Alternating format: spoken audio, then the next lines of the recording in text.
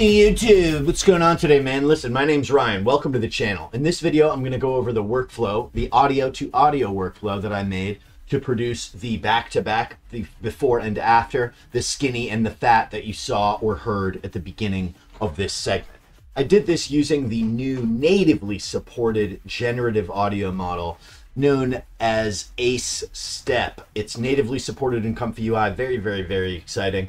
So I'm going to go over this workflow very briefly, and in so doing, I'm also going to revisit a lot of the audio manipulation nodes that I've previously built for your convenience in ComfyUI, as well as some that are brand spanking new. Let's shrink this down. Let's start at the beginning. What do you say? So our input audio is going to be Vesuvius, a track, a classic hot track that we all know, we all love. It sounds something like this.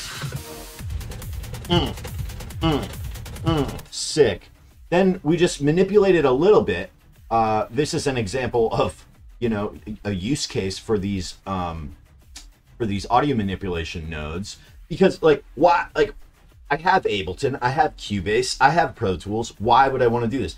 Well, why would I want to switch applications just to stretch 6 seconds of time to see what happens to it when I run it through the model? That's why I put this stuff in here. It's for convenience, it's for control, which is what we all are looking for, I'm sure, when we use ComfyUI. So this is what it sounds like, just this cheap audio stretch.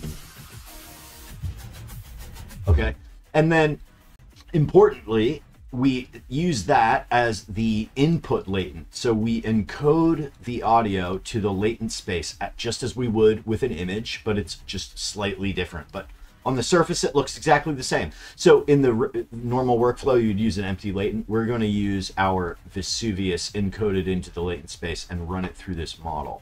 Okay, and then here's one of the new nodes that I've developed just for you. It's called knob, and what you do with this node is you turn the knob. Okay, you turn this knob and you can turn this knob, and what it does is add a certain amount of knob-like effect to the audio. So here's what it sounds like without any knob at all. And then here it is with some knob. It's subtle, but you can mess with this and get a bunch of different values. Let's go ahead and turn this up. It's probably going to give us some bit crush effect, if I remember correctly. Okay, perfect. Sick, dude. All right, so that just errored out. A little sidebar here. Friends, that errored out and I screwed up. I am actively learning how to train audio LoRa's for this, so keep an eye out. All right, back to the task at hand. You know, so we've got knob, we've got some other more heavy duty stuff like flex audio, latent, blend. There's some other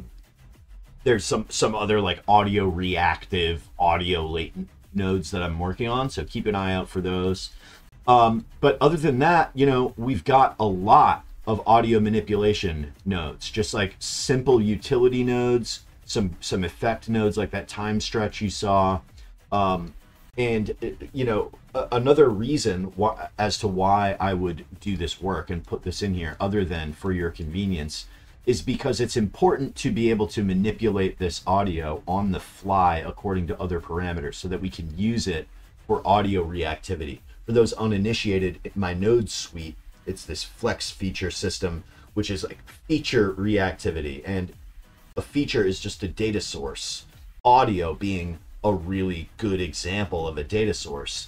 So that's how we do audio reactivity. It's by extracting these features and then using them. So here's another very real use case. If you want to make an intro clip for your stupid YouTube channel, but you're suck at video editors and you only want to spend 1.5 minutes, you can do it with these nodes as I have here. So there's loads of other effects, loads of other utility nodes. There's audio, there's source separation, so you can get the different instruments. There's some rudimentary audio filtering. And again, it's not to make it sound good, it's so that we can use it in our pipeline.